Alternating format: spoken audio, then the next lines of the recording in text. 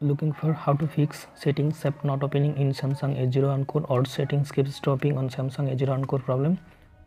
In this video I show you how to fix settings app not opening in Samsung A01 core or settings keep stopping on Samsung A01 core.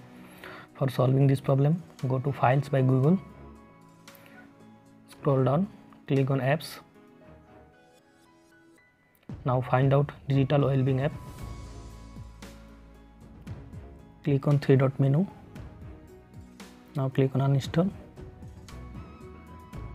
Okay, I hope that this method fix settings app not opening in Samsung Galaxy A01 core or settings keep stopping on Samsung Galaxy A01 core problem. Thanks for watching. Don't forget to subscribe. Namaskar.